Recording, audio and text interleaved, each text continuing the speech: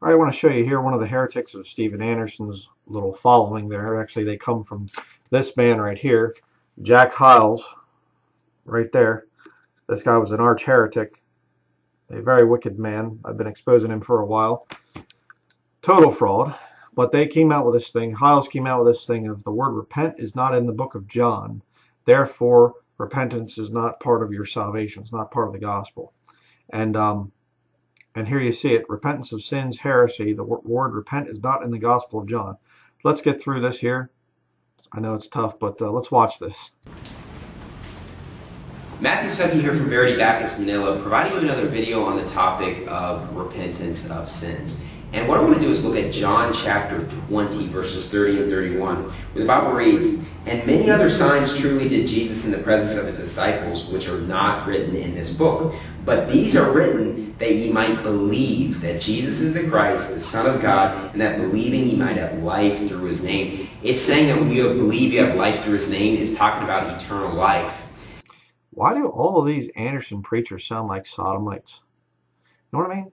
They'll get that little effeminate little bit, the way they talk, and let's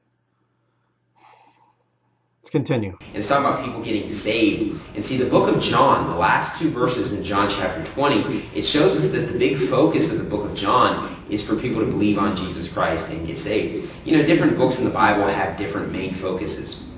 And the main focus of the book of John is to get you to believe on Jesus Christ, is to get you to receive eternal life. That's what we see in John 20, verses 30 and 31. So if the book of John is the book to help you believe on Jesus and get saved and go to heaven, if that's the main focus that John focuses on over and over again, the question comes up, how come you will never find the word repent in the book of John one time?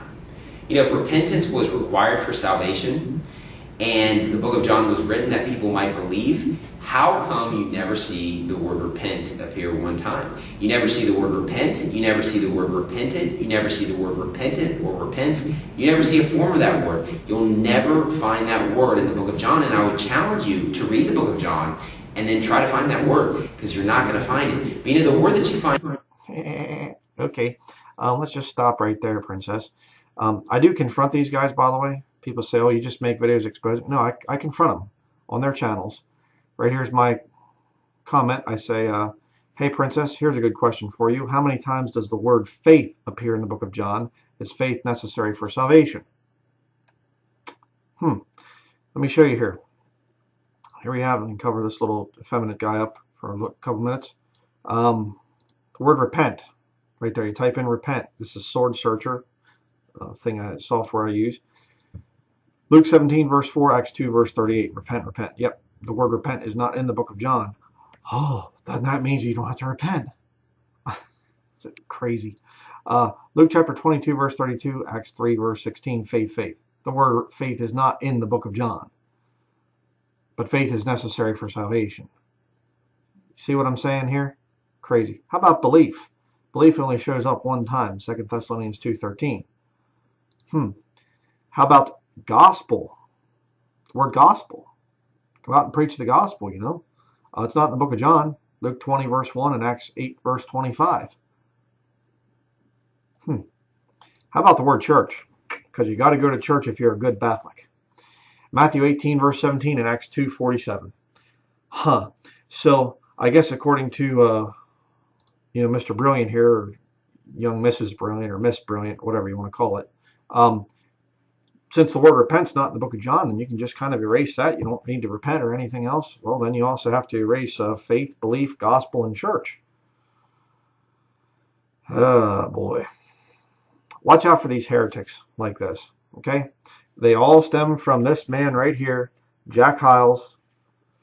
It's all a bunch of heretics that want to just tell you that you just say a prayer. You have this little intellectual thing that happens up here where you say, I'm now a Christian. And then you can go on messing around and doing all kinds of wicked things and whatever else. Just live like the lost world when you feel like it. But then when you go to church, you put on your little show, you know, so you look like a good Christian. And you go out and you do your little soul winning thing so you can damn more people, you know.